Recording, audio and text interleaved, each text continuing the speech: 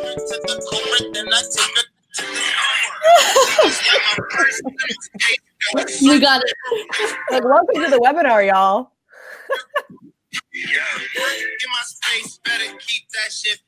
I'm gonna stop this now. There we go. Welcome to the webinar, everyone.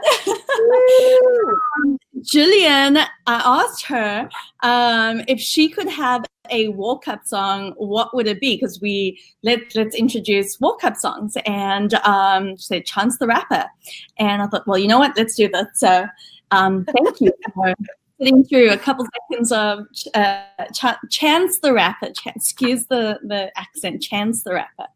All right, let's get things kicked off. And as anyone else joins, we can always just say hi and welcome you to the show today. So welcome, everyone. So glad you are here. Good morning, good afternoon, good evening, wherever you may be. We are so glad you're joining us for the webinar today. And I am joined by the incredibly smart, brilliant, lovely Jillian Richardson. She's the founder of The Joy List in New York City. If you're in New York City, raise your hand. This is awesome. And we're going to be talking about why companies should stop spending money on ads and invest in community, and why that's so important. I'm going to go through a few things, why are you here, how you landed up here, and why it's important that you stay here. As we go through this webinar today, you can book a meeting with Jillian, and this is a code for 50% off your meeting with Jillian. It is Jillian50. You can add that in on the platform, and you'll be able to go from there. So again, I'll flash this again toward the end of the webinar so that you can write it down, screenshot it, take a photo, etch it into your desk, whatever you'd like to do. I'm Tammy McQueen. I'm the VP of Partnerships at CommonGenius. I'll be moderating the webinar, fielding your questions, getting them queued up for the Q&A, and helping you with any sort of hand raises, anything else. Technical webinar admin is Lucy Sue. She is an absolute rock star on this platform. She keeps me and Jillian in line and helps this action today. Without Lucy, this would not be possible. And so if this were an Oscar speech, she would be the one that I'd be thanking first to actually help us get this going. So Lucy is in the background and really running behind the scenes, and we'll be making sure that we answer your questions, attend to any glitches or technical issues as well. So thank you so much, Lucy. We are so thankful you're here. All right, CommonGenius, this is why you're here. We're so glad you joined. What does it do? You can search for an expert such as Jillian. It makes it simpler than ever, really, to get answers from complex problems from world-renowned experts, whether they are mentors, coaches, investors, industry leaders, influencers per se, and experts in your field or industry from around the world. It makes it really simple to search for them, find their rate and what they're talking about as well. What can you search by? If you're not really sure who you want to speak to, or you want to do a broad search, you can search by category. So if you're looking for marketing, you can look for nonprofit, community, business, investing. There is an endless amount of searches that you can run to be able to find the expert you're looking for. And then you can also look at different specialties, education, certifications, and then view their profiles as well. You're also able to message the expert before you book a meeting to say, hey, is this something you can dive into, or would you like to really dive into this specific topic that I have questions about? So there's no need that you can set a meeting. You're not really sure if that's the person you want to talk to, or if it is the right fit for what you're looking for. So that makes it really simple to do as well. Now, without further ado, I am going to introduce you to Jillian. She said that she absolutely wants to introduce herself here. I thought, you know what, I can't do that any better than you can, but I want to tell you that if you are in New York City, or if you're visiting New York City, or if you spend quite a bit of time in the city, the Joy List is an incredible resource to scheduling different and curating events where you can go and you know absolutely no one, but you don't have to be standing in the corner. You can go alone. lead with a brand, and it's real community connections. And I'm going to let Jillian expand on that.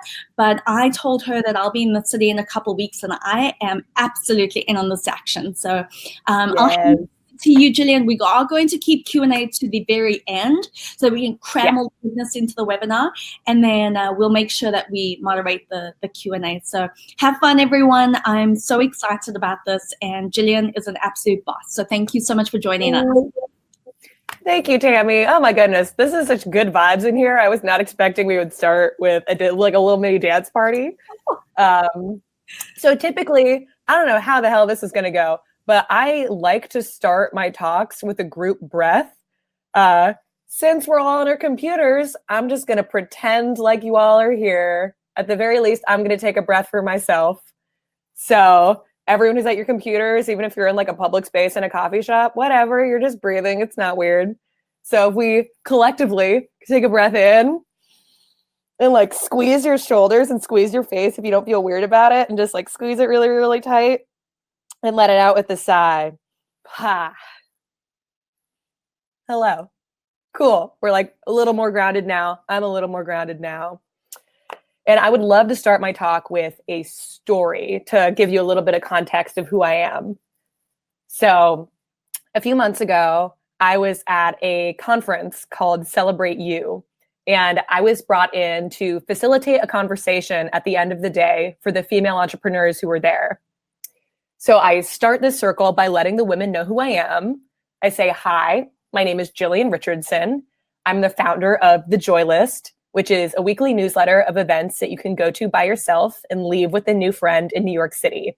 And our mission is to make the world a less lonely place. I am also the author of a book called Unlonely Planet, which again is about how to make the world a less lonely place.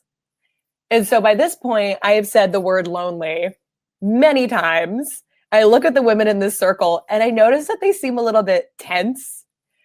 And I wonder, I'm like, oh, maybe I shouldn't have brought loneliness up so much. And so to start the conversation with these women, I say, I would love for everyone to go around and share their name and something that they're struggling with that they would like help with from the women in this circle. And it's a circle of 10 women, super diverse in terms of race, in terms of age, in terms of ability level. We had one woman there who was chronically ill. And since it's a business conference, I'm expecting them all to say, like, needing help with social media, needing help with connections to investors, that kind of thing. And what happens next completely blows my mind. These women go around, and I would say 7 out of 10 of them say that they need help with forming real friendships in their life. And they need help with creating connection. And these women share with me that they have never told someone this before, that this is something that they have never told their partner. They have never told their children, that they feel this sense of disconnection that they don't know what to do with. And what surprised me the most was that there were these 2 women who were sitting next to each other for the whole conference. And I found out that they were best friends who both had a daughter who recently left for college. And both of these women were the loneliest they'd ever been in their lives. They're single moms by themselves. They live blocks away from each other. And they were so ashamed to reach out to their friend and say that they wanted more connection and more time with them because they didn't want to be a burden. And yet, when we had this space to talk about our need for connection, all of these women finally could share out loud how much they were craving it. And so here I am at this business conference, and I realize that talking about loneliness really matters, and talking about connection really matters. And for all of you, I'm guessing a lot of you are small business owners. This should matter to you because your job is to solve consumer pain points. And right now, from where I'm standing, the #1 consumer pain point in America is loneliness. It's what I've seen from my own personal experience running this newsletter and hearing other people's stories. And it's also what I've heard from research. And so you all, I'm guessing, probably a numbers crowd. numbers are great. So I have some stats to prove to you that loneliness is actually as big of an issue as I'm making it out to be. So one, if I was doing this in front of you all, I would ask you to guess, but we're doing slides, so the answer is very obvious. The average person in the United States only has one close friend. One. And to make things worse, 75% of people are not satisfied with the friendships that they do have. And that's extra bad because loneliness is directly tied to an early death. So if you identify as lonely, you are just as likely to die an early death as if you smoked a pack of cigarettes a day. And loneliness is also tied to an early mortality just as much as excessive drinking or obesity. So if you think about how much we talk about obesity, excessive drinking, even just in a high school health class, these topics come up so often. Yet when it comes to forming authentic connections and real friendship, it's something we barely talk about. And again, because there's this sense of shame of not knowing how to have it, not feeling enough, not feeling connected, feeling embarrassed we don't know how to feel connected. And that's something that we can all solve by creating spaces for authentic connection. So if there's one thing that you get from my talk today, it is this, that as companies, you can do the world a service by using your advertising dollars less and taking those and creating spaces for connection more. And so I have this cartoon as a way to illustrate this. In case you're just listening, or if you're not looking at the screen, it's one guy saying to a boardroom, what do we know about Generation Z so that we can get them to buy stuff? And the people on the board say, so far, all we know is that they hate brands that try to get them to buy stuff. So there's actually a study that Eventbrite did with millennials to see where they like to spend their dollars. And it's been proven that millennials actually, they focus less on buying things and focus way more on buying experiences. So as a company, if you can create an experience for people to come together and you solve their most painful point, which is loneliness, you will have a far more loyal brand following than if you simply were targeting them with an Instagram campaign or a billboard. Now, it's easy for me to say, cool, create spaces for connection and for love and get people to drop their walls and be with each other. But how do you actually do that? Well, with my newsletter, I have curated thousands of events in the past 3 years. I've hosted my own conference, Hustle Fest, which was a conference for people who want to go from full-time to freelance. I've hosted that conference 3 times.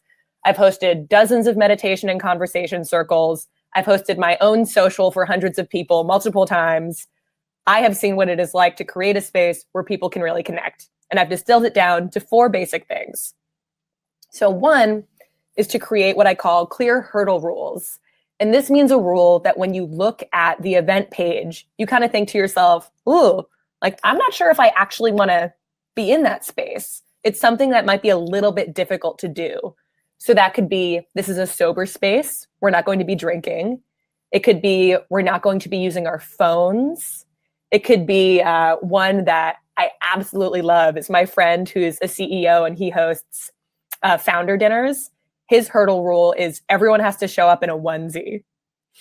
And so the reason, so like Tammy likes that one. The reason to have these rules is so that even if someone shows up by themselves and they're in this space, they know that they have one big thing in common with everyone there.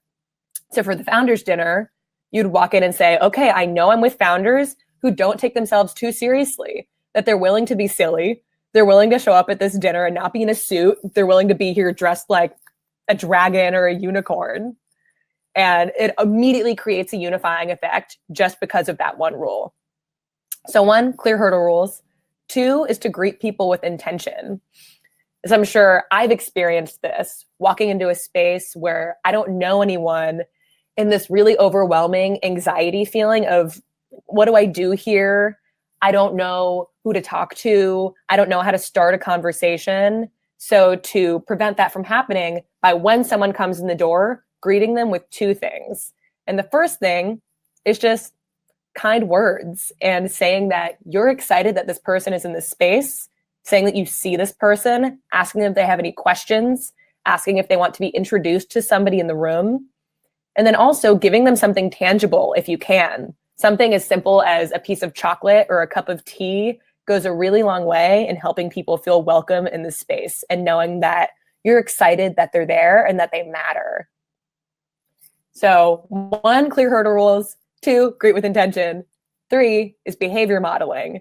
So this means you need to act in a way that models the type of space that you want to create. So for example, if you want people to feel really comfortable dancing their face off at your dance party, you're going to need to be out there on the dance floor making a fool of yourself so that people can visually see it is safe for me to act in this way in this space. That type of behavior is acceptable here. A thing that's more applicable to business is if you are facilitating a dinner party and you want people to be vulnerable and kind of drop that business facade. It is your job to tell a vulnerable story first and to set that bar and to show people, I trust you with this and you can trust me. So that's behavior modeling. And the last one is closing with the call to action. So in the book, which I super recommend, cannot recommend it enough, there's a book called The Art of Gathering by Priya Parker. And in it, she reminds her readers that people remember the beginning and the end of an event the most. Those are the things that stick out in their mind. And so in the last moments of your event, you get to tell your audience what you hope they do. You get to tell them whatever you hope they remember. So by closing with the call to action, you actually increase the chances that this thing actually happens. So for example, I spoke at Startup Grind, the conference in California, and a great example for them is I hope that you leave today having a coffee date with 2 people who you met in this auditorium. Immediately, that gives people permission, 1, to talk to new people, to schedule a coffee date, and it reminds them that everyone is there with that intention, that everyone is in this space to create connection, because it's so easy to feel like we're the only one who wants connection and that everyone else is there with their friends and they don't need anyone else. But really, that is the intention of the space. Okay, I'm going to skip these 2 slides. And so now, we talked about how to create spaces for connection, but it might be hard to imagine how this actually impacts your business's bottom line. It's great to say that we should have spaces for connection, but why does that matter for you as a business? So I'm going to use my business, which is the Joy List, the newsletter and event series, as an example. So as you see on this slide, the Joy List's mission is to end the loneliness epidemic by spotlighting and hosting events that offer moments of facilitated connection, vulnerability, and playfulness. And we're trying to shift culture globally from being centered around drinking and surface level conversations to prioritizing meaningful connection and community. And the umbrella goal is that with the Joy List, people in cities around the world will feel more seen, heard, and understood. And that mission resonates with people a lot. So as you can see from these numbers, a basic overview. So my email list, we have 4,000 subscribers. On Facebook, we have 9,000 followers. And these are pretty much all people in New York City. So we use MailChimp to track the emails. We have a 38.2% open rate and a 10% click-through rate for our weekly emails, which, if you're not familiar, that's 2 times the industry average for an email campaign, because people are genuinely excited to open these emails. The amount of people who've told me, I unfollowed every events newsletter that I get. I unfollow most newsletters, but this is the thing that I open because I know that it's going to be valuable to me. And also, people love our in-person events. And I know this because 1, we sell out our events. Our events we cap out at 100 people. And my last event, it was so popular that people started selling counterfeit tickets, if you believe it. People started selling counterfeit tickets. It was not a Beyonce concert. This is a thing where people are going to drink kombucha and make new friends. And it was so popular, there were counterfeit tickets sold. And that popularity translates to MailChimp. You can see that the open rate that's specifically an email for the event is 84.8%.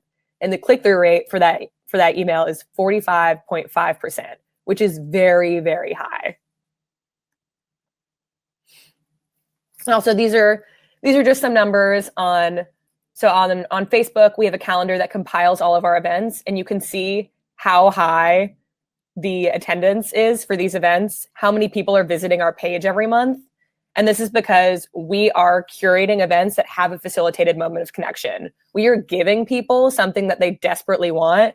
And because of that, that's translating to click-through rates. That's translating to ticket sales. That's translating to fan loyalty.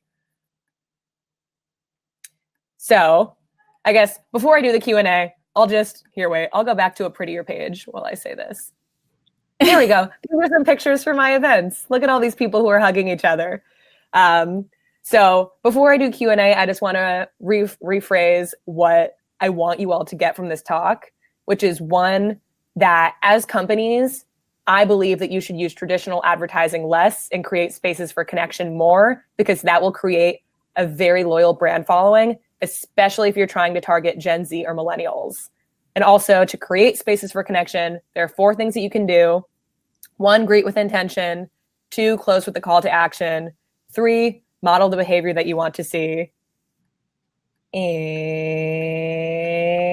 And 4, greet with it. Nope. Hurdle rules. That was the thing that I didn't say. So yeah, those images should just give you a little sense of what the vibe is at our spaces. But Tammy, I'll let you transition to Q&A. Awesome. No, thank you so much, Jillian. And would you go back to the slide of 4? I think that's really helpful for folks to really think about, and maybe it'll spur some questions as well as to there we go. Rules, greeting with intention. And I love your intro. I'm all about experiences, and it's really and truly great stories happen to those who can tell them. And it's about that emotion and that empathy that you can invoke that allows you to connect with people on such a deeper level than a swipe across ad.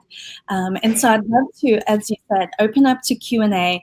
Folks, if you want to, go ahead and just type your message in the chat. You can see where it says public. Go ahead and just drop a note there, whether it is about getting hold of Jillian's new book that's releasing in July of this year.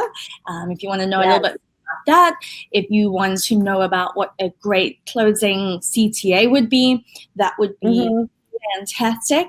I'll go ahead and start to get some questions going and maybe fuel the curiosity as well.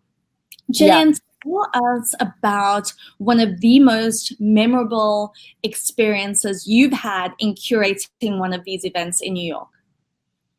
Oh my goodness. I think one was the first time I had my own Joylist social. So by this point, I had been sending out the newsletter every week for a year and a half. And every newsletter I send, I start with the vulnerable story for my week, because I want to model the vulnerability that I want to see in the world.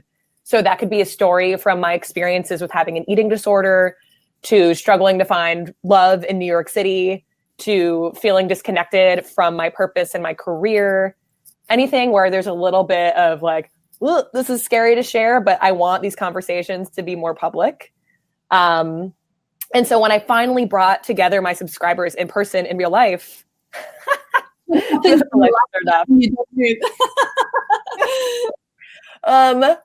but yeah, so the first time I actually had an in-person event, not just online community, but an in-person community, I was going around and I was asking people, like, what brought you here? Have you been to other Joylist events?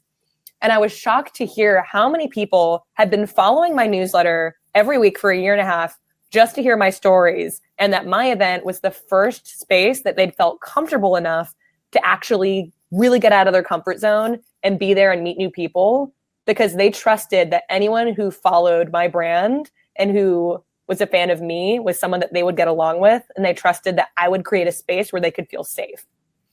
That's awesome. And I think it just really highlights to me how vulnerability and communication with your audience, it's one, I know that it's very difficult, but also that it's so important, and it can create loyalty with your customers like nothing else. Like, I was shocked how many people said, like, oh my gosh, I love your newsletter. I read it every week, but I was too scared to go to any of your events until you personally were hosting one. That's amazing. I love that you're able to level set with that vulnerability, and folks truly resonated with that so much. I have my next question for you while we're waiting for some of the Q&A to come through is perhaps a lot of the folks that may be on the chat are mentors. They may be enthusiasts in building their community as well. You talk about not really focusing on ads, and sometimes that is the only approach folks have without being able to grow their community. Maybe they don't have a large list already, or maybe it takes a longer period of time to do so. How do you encourage folks to stick with it, stay consistent, and keep focusing on nurturing and building a community before, you know, really putting money behind ads or not being in that capacity to do so? Yeah, I would say that, well, one, me having my own events started spreading the word of my newsletter way quicker. Like the fact that I was bringing people together, suddenly I was getting requests to be interviewed for the press. Suddenly, like the rate of subscribers was going way up. And it was because I had 100 people in a space all going out into the world, sharing with their friends what I created. So even if that's on a smaller scale, even if, like, if you have a female-centered product, like a product that's just for women, and you create a once-a-month women's circle, you're going to be creating, even if it's 10 women, 10 brand ambassadors for your company, because you are creating a space for them that women really are looking for right now. And they're going to associate those good feelings from that circle with your company. And they're going to be talking about it way more than if maybe 1,000 people see an ad online. They're not going to be telling their friends. But if 10 women have a really great connected experience in person, they're going to be talking about it. That's such a great perspective. And I think to your point in answering that question is really, it's not necessarily about comparing yourself to the largest scale events that are out there or the mega events. It's not necessarily like that. And it's the comparison is the thief of joy, as we have heard many times, though. It's what can you do to make an impact in your community, and how can you really find this in specific niches, whether it is as niche as a women's group in a specific area for a specific industry. So I think that's really important. Thanks for sharing that, Jillian. We're getting some questions in here, and I want to touch on them. A lot of them, I think we've got folks in other cities that are anxious for you to be in these cities. So, you know, tell us a little bit more. Curious if the Joy List is in San Francisco. Are you in other cities? Where? Well, help us. What's going on here? Yes. So the plan this year is to expand the Joy List all around the world. So if you go to the website joylist.nyc, you'll see a little tab that says add your city. And it's a place to either let me know if you just want the newsletter in your city in general, or if you're interested in leading the newsletter in your city yourself. Because right now I'm honestly in the phase of figuring out what systems to have in place so I can effectively manage multiple cities at the same time. And then once those are ready, because I think I have 25 cities already where people have volunteered to lead. So it's like, they're ready. I just need to have my systems in place so things can go as smoothly as possible. That's awesome. That's exciting. All right. So we're going to go ahead, put it on the website, what city you'd love to include. That's awesome. That's exciting to hear. Tina, I hope that answers your question. Nick, are you aware whether this loneliness trend is a largely Western trend, for example, in Australia? And how do you make these events scalable while maintaining authenticity? Such as, how do you train people for the events that embody a lot of the same energies that you put forth, and that authenticity and vulnerability at your core mission? Yeah. Ooh, okay, Nick, what a good question. Well, I know loneliness, I'm guessing you're saying Australia is like part of the Western trend. Because I know in Australia, there's a lot of campaigns right now to work on reducing loneliness. There's this beautiful project of, like, I know in Australia, men above 50, they're really likely to be depressed, and they're at highest risk of committing suicide. And so in Australia, they started creating these tool sheds, essentially. They're literally just tool sheds where men can come and work on projects for free. And it was a way to help men who were in their 50s and 60s meet each other, bond, form friendships in a really natural way. So I know that this definitely is an issue in America, in England, in Australia. To be honest, other countries, I haven't done as much research. Most of my research has centered in America because that's where I feel like I can create the most change. So I'm not totally sure about other countries. And so scaling while maintaining authenticity. Sorry, what were you going to say, Tammy? No, I was about to say that I think in able to have that process that you develop to be able to take that and create a scalable and repeatable model in other cities around the world is a great opportunity to do that. Yeah. And that's the thing that I'm working on right now and talking to people about. And I think one is definitely having trainings, definitely having, because for me, I just essentially have a template of like, this thing happens and this thing happens, this thing happens. And the way to maintain authenticity, at least that I figured out so far, is making sure that that city lead feels like they have the power to do what they want with that format. Like really for me, the Joylist Social, the format is as simple as there's a greeting experience. There is a introduction in the middle about what the Joylist is, why people are there, giving people a new question to talk to each other about, and then a closing circle. And so that's very loose. That person can interpret that however they want. They can bring in whatever artists they want, whatever performers they want. And so I'm hoping that because there is that empowerment, it will still feel authentic and it will still feel like it belongs to that person and not like the Joylist brand, if that makes sense. Awesome. Hopefully that's helpful.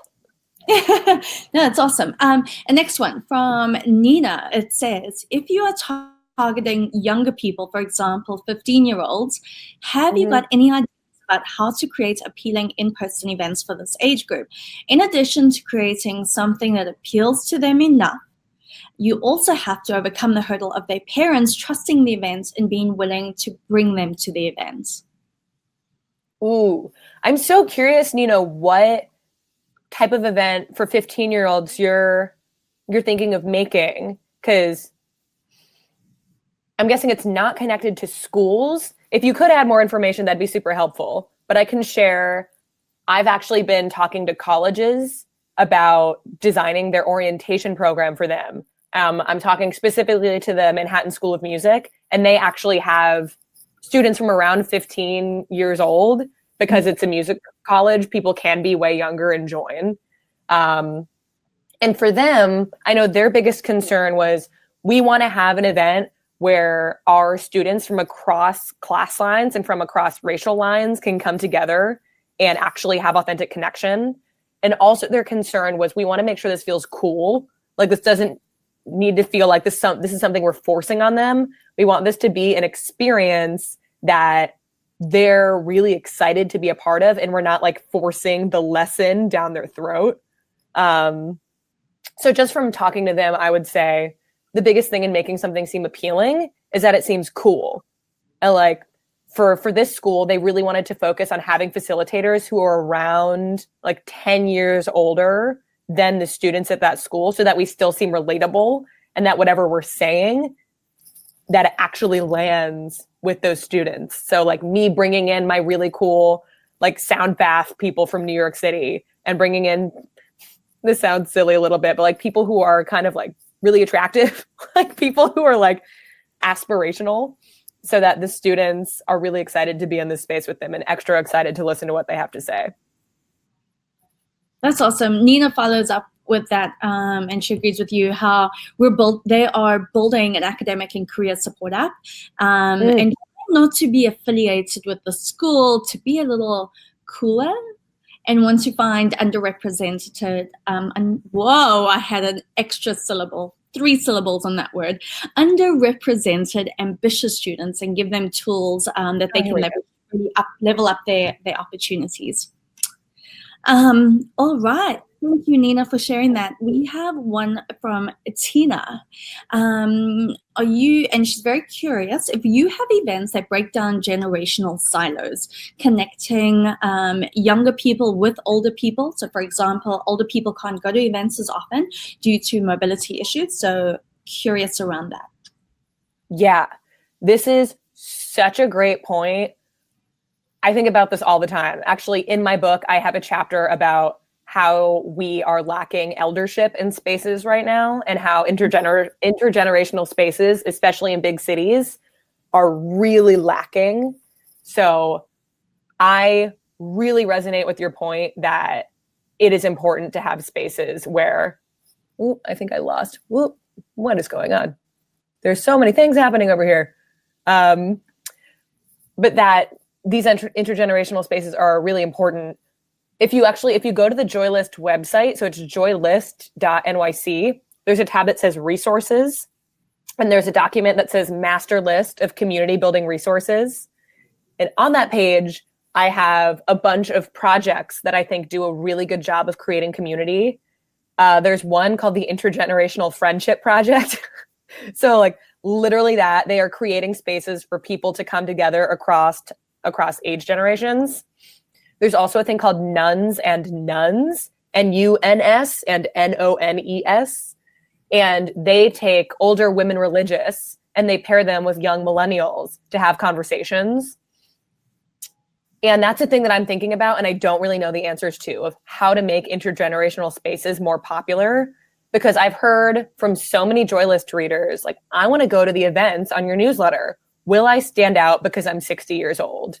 And I have to be honest with them and say, yes, you are going to stand out and you will be welcome. But I think a lot of people are just too self-conscious to be the only one of whatever type of person. And so being conscious about that diversity and ideally having intergenerational leadership from the start of an event is the best way to actually naturally have that audience be there. Awesome. Thank you. I think this is so insightful. And we have 2 more questions coming in. A follow-up is from Nick. And he asked a previous question about Australia and whether that is tied to Western trends. And a little bit of additional questions. What are the average demographics distribution of your events? Are they mostly female? Are they age brackets? Do you typically see university age students attending as well? Yeah, so my events, I would say, judging by what I've seen from my Facebook data, my events are like 65% female. So a little skewing more female, which I think makes sense considering I'm a woman who is creating this newsletter. And it's also a lot of events in the mindfulness space, which women tend to like more. And when it comes to university students, I can't speak for the other events on my newsletter. But for my event, the Joylist Social, my volunteers tend to be a lot of students who are going to university. Actually, I think some of my most loyal volunteers and event attendees are university students. And I think that's because they're in that painful transition point where they're new to the city. They're looking for ways to contribute. They don't have a lot of money. So volunteering is great. They don't have to pay for the ticket and they get to meet a lot of people. That's been amazing.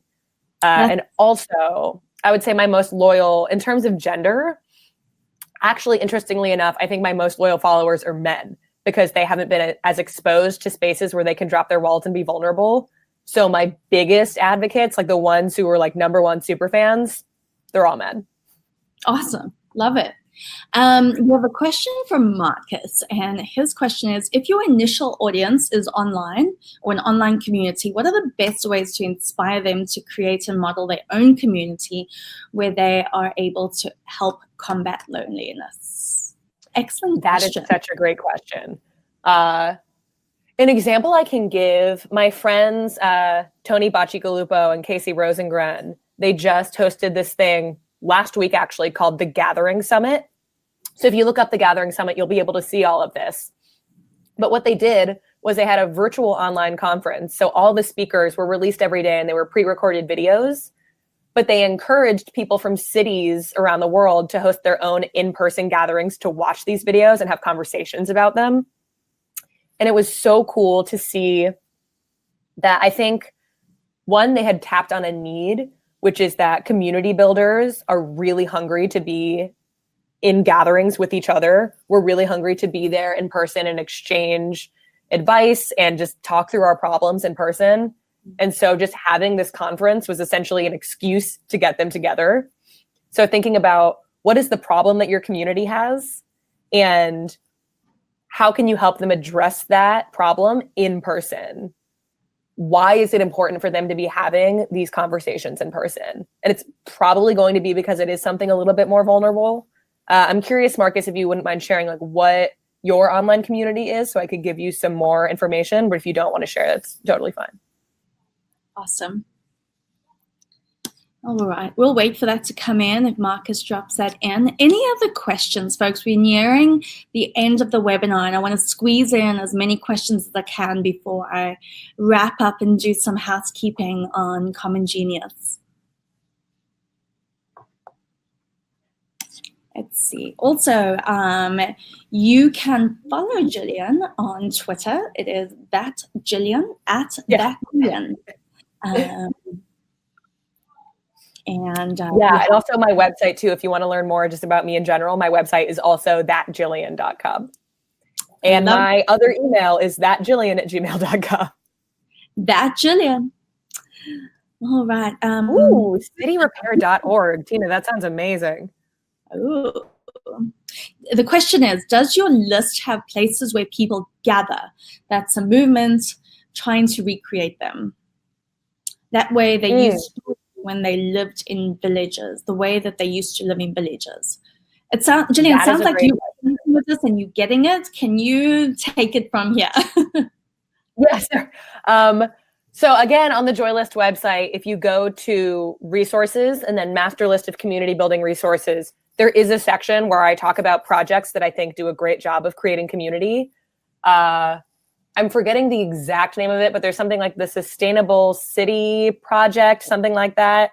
You're going to have to look at the list, but there are resources that I've collected of more like government funded initiatives to create more sense of community within cities. Awesome. Oh my God. Okay, so I see Marcus. He's followed up that. Yeah, Marcus followed up. It's a podcast encouraging honest conversations in real community. Yeah. Oh my God. Okay. So for you, I would love to have a conversation with you in general about this because this is so important. But I'm guessing you could get people who would volunteer to lead small conversation groups and ask them to invite their friends and maybe have a different theme every month or like bi-weekly, depending on how often you want to have these conversation circles.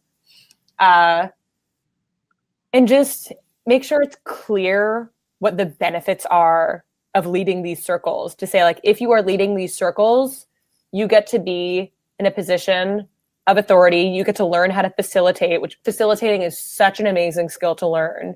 Like you get to create space for people to connect and drop their walls. And as someone who has experience being a facilitator, it has been such a gift for me to create space for other people to heal. And that's what it sounds like your spaces are doing. If you want to email me, I have so many thoughts about this. Like this is a thing. Like I can send you some conversation agreements. Conversation agreements are so important. I could go on. Awesome. That's awesome. Marcus, I'd love for you to connect with Jillian and take that a step further. That's awesome. All right. I think that wraps up the Q&A. Again, if you want to reach out to Jillian, that Jillian on Twitter, thatjillian.com. And we also have thatjillian at gmail.com. Yes. Oh, wait, one more. Let's do one more from Nick. If I were to request leading a circle in my city, would I be able to focus on specific areas, i.e. well-being, meditation? Oh, I think this is for Marcus. Oh, Marcus? Nick, I'm guessing that you're asking Marcus if you can lead a circle, like a conversation circle around well-being. If that's the case, I guess figure out how to talk to Marcus. If you're talking about leading the Joy List in your city, what I'm hoping is having a few city leads for each major city. So for example, there's going to be one major Joy List LA city lead, and then a few subject matter experts. So like the dance person, the meditation person. So if that's what you're interested in, again, filling out the city request on the Joylist website would be the best way to go. Awesome. And then with more questions as well, you're able to book a meeting. As we mentioned in the beginning, there is a promo code, 50% off your meeting, Jillian50. So I'm sure there are a lot of additional questions that you have where you can really go in depth with Jillian. I know it's really tough to pack all this in, and some of you are really working on a lot of these initiatives in your own city. Mm-hmm. And building communities and inspiring hopes and bringing joy to the hearts, minds, and souls of people all over the world. So book a meeting with Jillian50 for 50% off. You can dive into this more in depth and really tailor the content to you specifically. So I'll encourage you to do that. I'm going to close off the Q&A for now, and I want to wrap it up with a few things. I'm going to speed through some of these slides, Jillian. This gives you a quick glimpse at all the pictures we looked at, the pretty pictures. And keep going. I'm going to keep going. Here we go. Almost there. Q&A. All right. And this is where we are. Again, screenshot that, Jillian50. You can use that when you can book a meeting with Jillian, and she'll be able to dive in. Again, CommonGenius.com. You can search for Jillian directly in the search panel. All right, again, what does CommonGenius do? You can search for an expert. If you were to go and search for Jillian, you're able to find a CommonGenius expert by searching Jillian Richardson, and she will pop up. You'll be able to see her on the screen, and you'll be able to book a meeting. Once you get to that page, you can enter Jillian50 for the promo for being on this webinar. Again, you can search experts by category. So if this webinar inspired you to learn more about creating or building communities, or understanding how to leverage what you're doing, or perhaps there's some sort of knowledge gap that you feel like you really need to hone in on, or you're working on a side hustle, or you are trying to polish up the skills that you have, you're able to search by category and message those experts before you book a full one-on-one video meeting with them. Again, thank you all so much for joining us. And again, I encourage you to book a meeting with Jillian, spend some time with her one-on-one. She's awesome. We had a bit of a dance party beforehand. If you did not catch that, it is on the recorded version. So join us. It might be edited out, but I doubt it will be. I'm gonna do it. Again, let's make this world a less lonely place. Go out there, make connections, and really foster building communities. Jillian, thank you so much for joining us. It is such a pleasure. Oh my goodness. Thank you for giving me this platform. This has been so fun. Absolutely. Wherever you are, if you're finishing up your lunch, you're going into breakfast, or closing off for the evening, thank you so much for joining us and for joining CommonGenius and being part of the platform. We appreciate you. Thank you. Have a wonderful afternoon.